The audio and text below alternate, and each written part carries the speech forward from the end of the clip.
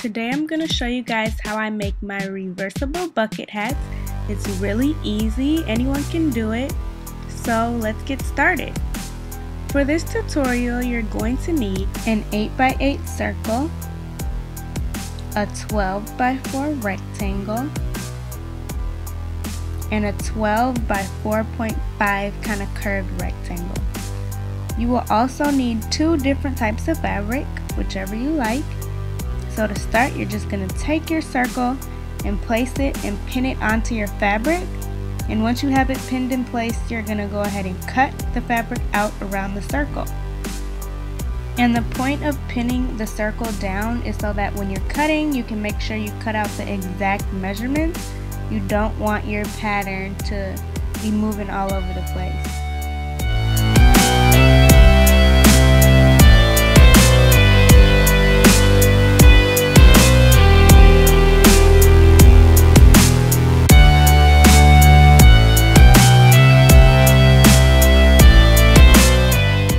Now it's time to cut the rectangle out.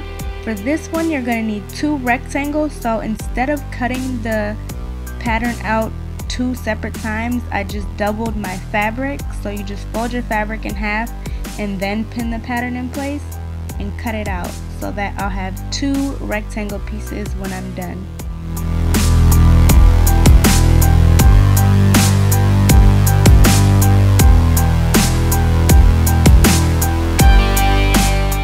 You're also going to need two pieces of this kind of curvy rectangle, and this piece is actually for the brim.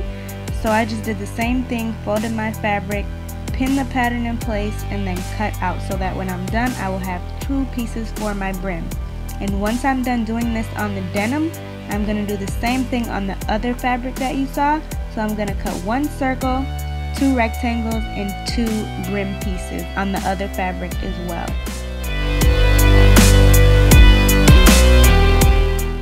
And this is what you'll be left with.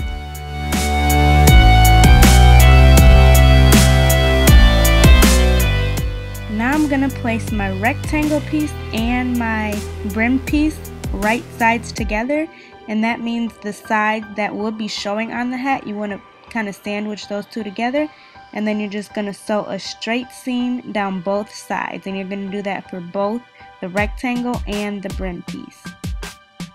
And then you're going to repeat those same exact steps for the other fabric.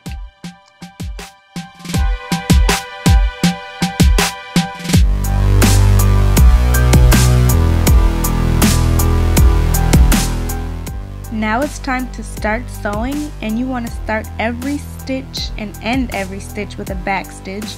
And for those of you who are not sure what that is, it's just like a reverse stitch. There's a lever on every machine and you just pull it down and it'll reverse the needle and the way that the stitch is going. So once you have sewn both of your rectangle pieces and your brim pieces together, you will have had a total of 8 straight stitches, and now you will have 4 pieces of fabric.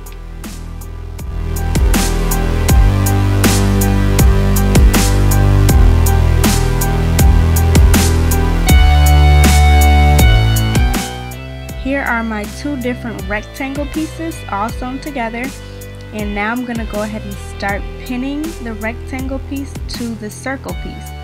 So I grab my denim rectangles and my denim circle, and I'm just going to pin the rectangle pieces all the way around the circle. Then I'm going to repeat that step on the other fabric.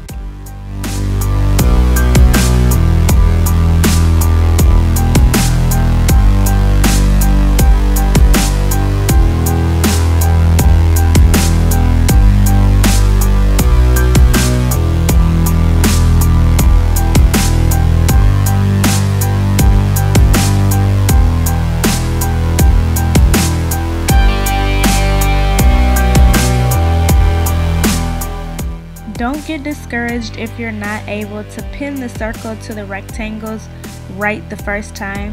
I rarely get it on the first time. It usually takes me a couple of tries, but just keep pinning and adjusting your fabric and you'll get it right.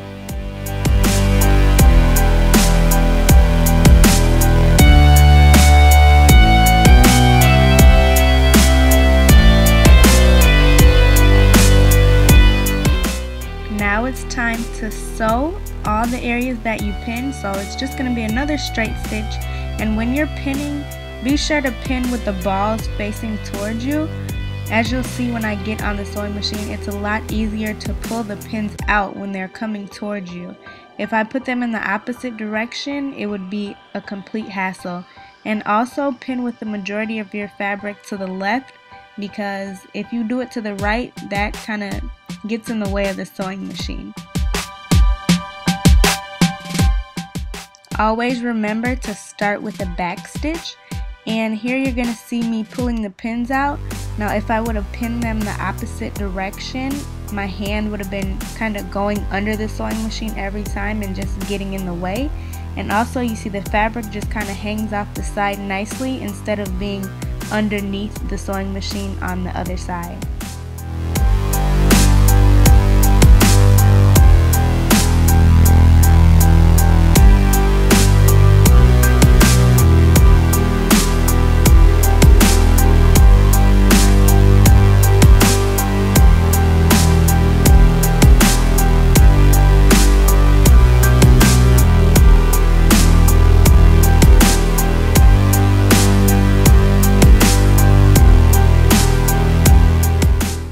So here is one of the two all stitched up.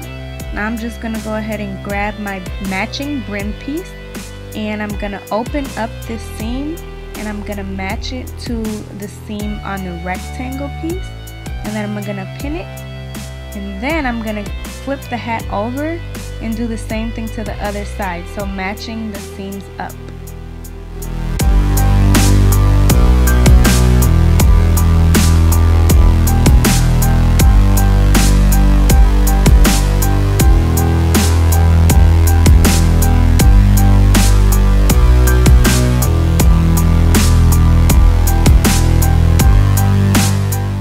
When you're done with that, you can go ahead and pin the sides together, and then it's time to go back to the sewing machine. And we're just going to do another straight stitch when we get there. And make sure that you are doing this to both of your hats. So I'm just showing one, but you need to do it to both of them.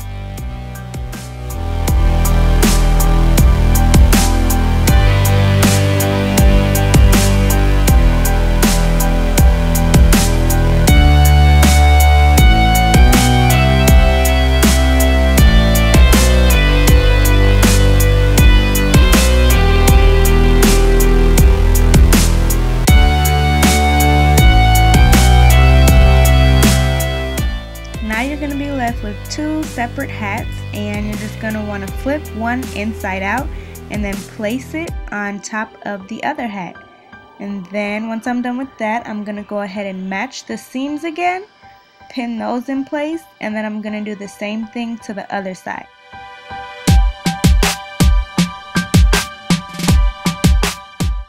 So now you're going to sew both of the hats together, but you don't want to sew all the way around. You just want to sew from one end of the pin all the way around and stop at the other end of the pin. So here you see the hat completely sewn together, and the reason we didn't sew all the way around is because that's how we turn the hat inside out. So you just want to go ahead and flip the hat right side out, actually, not inside out.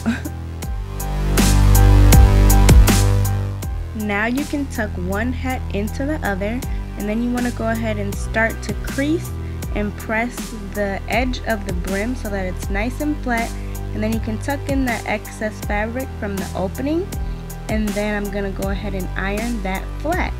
And then after I iron, I'm going to place a pin on the opening to hold it in place so that it doesn't move when I sew, and then I'm going to iron the remainder of the brim.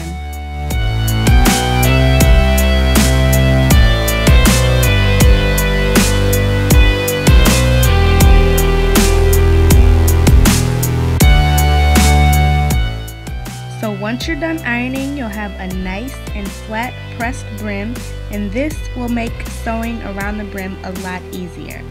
So once you're done with that, you're just going to take it to your sewing machine, and I like to start on one of the side seams, and I'm just going to go ahead and backstitch. Then I'm going to sew all the way around the brim as close to the edge as possible, making sure that I lock under the fabric that was open from the hole that we used to push the hat through itself. So I'm just going to go ahead and stitch all the way around, and when I make it back to where I started, I'm just going to continue sewing over that seam and back stitch a couple times. And once I'm done with that, I'm going to go ahead and sew around the brim about 4 or 5 more times. And I like to line up the previous stitch to the side of the presser foot so I know that the spacing between the stitches is pretty much even every time. So that's basically it, guys. I hope this was easy enough for everyone to follow. Please let me know if you make one of your own. Tag me on Instagram or just send me a picture. Be sure to check the description box for more information. Please rate, comment, subscribe, and share. Thanks so much for watching.